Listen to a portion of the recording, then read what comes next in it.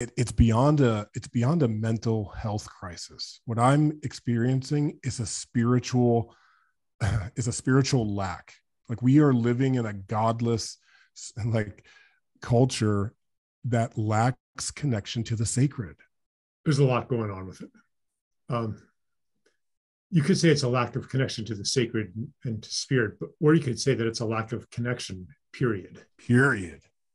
Because one thing that predisposes people to division, to polarization, is a deficit of belonging and a loss of identity.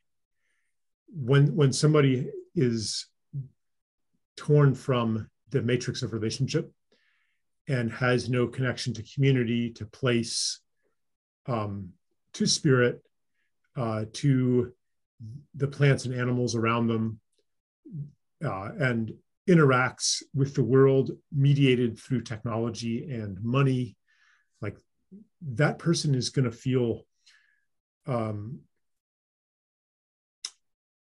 uneasy. They're going to feel like they're not fully here.